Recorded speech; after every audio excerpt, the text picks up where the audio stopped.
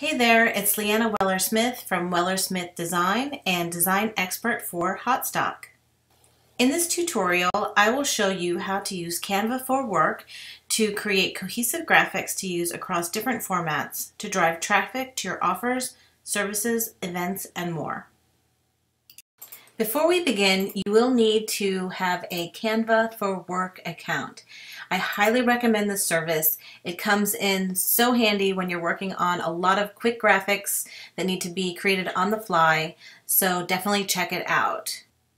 If you do not have a Canva for Work account, that is totally fine. You can still follow this tutorial. You will just have to create each graphic size that you will need, as opposed to using the tools that we will be talking about. Before we start, you'll need to decide what graphics you need for your upcoming sales, events, store closing, etc. We will be designing for a closed for holidays graphic, a winter sale graphic, and a holiday guide graphic.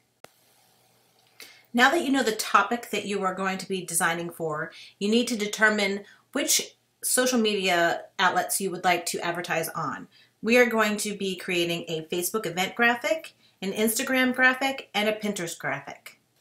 From this list, you'll want to determine which of the graphics is the widest. We want to start with the widest graphic because those are usually the hardest ones to fit an image to. So if we start with the hardest, the rest will be a lot easier.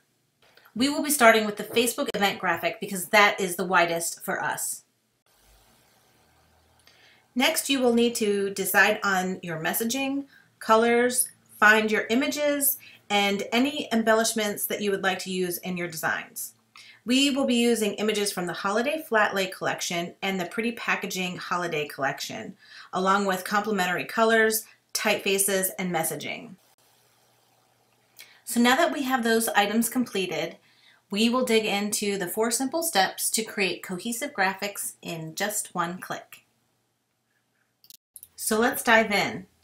You'll want to log into your Canva account at canva.com, and you should have already determined what your widest graphic size is going to be. Ours is going to be a Facebook event graphic, so we went ahead and selected that size. So you can see here, we decided to start with a nice horizontal. This is actually a Facebook event ad, and the size, it could be used for headers, it could be used for obviously Facebook, but then it could also be used for emails or things like that if you need to. So we have a few different versions here. You can pick different typefaces, colors, graphics that are cohesive, that look like they're part of the same series.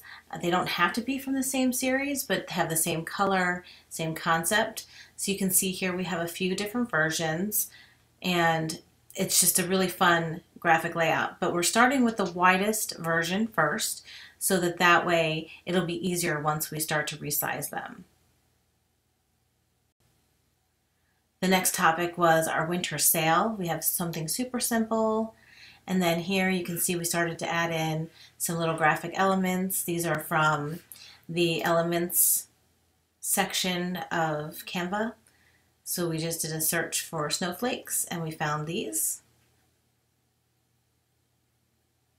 So again, there's a few different versions, a few different layouts that we did. And then the next topic is a gift giving guide. And we did a couple of fun ones here, different styles. We used different types of graphics for these, but they all have a similar cohesive look and feel. And then we have like a celebrating success version. So once you have all of your layouts in order and you are happy with the color choices and the typefaces and the overall layout, now what we want to do is we want to resize these. And if you remember, we also wanted to do a Pinterest size as well as an Instagram size. And the cool thing about Canva for Work is it has this magic resize tool. And this is what I think is the best thing because it saves so much time. So what we're going to do is up here in the upper left menu, we're going to select resize. And it says a few that are recommended for us. We want the Instagram post and we want a Pinterest graphic. So we're going to deselect the social media because we have our Facebook event ad graphic already done. And now we want these two sizes. So you select them and then you hit abracadabra resize. So this is where the magic happens. You can see there's two new tabs up here. One is your Instagram size and the other is your Pinterest size. Now you will see that these are definitely not perfect. However, this gives you a great place to start for setting up your graphics. It has all of your content on there and it has the images that you started with. Traditional designers, they might go straight to, Adobe or something like that to create these kind of series of graphics. Totally fine. But this just gives you a jump start and it resizes them for you. So you see the tall Pinterest graphic, and then you can also see here the square Instagram. And like I said, neither of these are perfect, but with a little bit of tweaking, we'll be able to get them in order. So I am going to go ahead and tweak these, and we'll check back and see where we end up.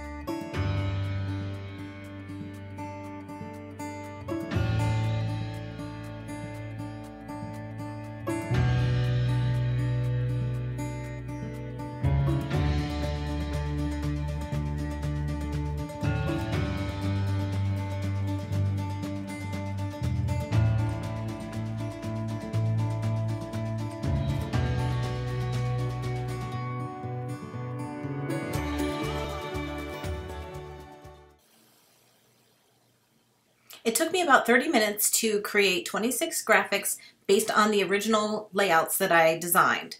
It could take you a little bit less time if you only magic resize one, so you went from the wide horizontal to an Instagram post, and then tweaked the Instagram, and then took that and went to Pinterest. So it would take you even less time if you split it up that way. So now you can see the three sets we designed for, with the Pinterest graphic, the Facebook header graphic, and the Instagram graphic.